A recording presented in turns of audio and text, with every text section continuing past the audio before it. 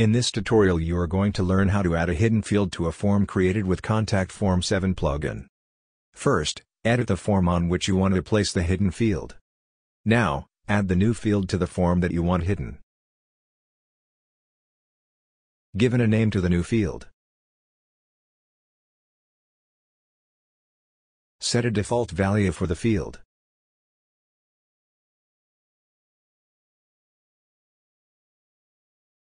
Then, in the newly added field tag, write the word hidden after the opening bracket.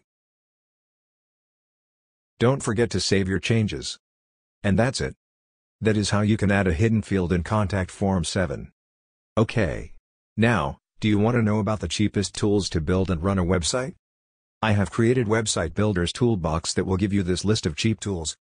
Click the link below this video to get the Website Builder's Toolbox.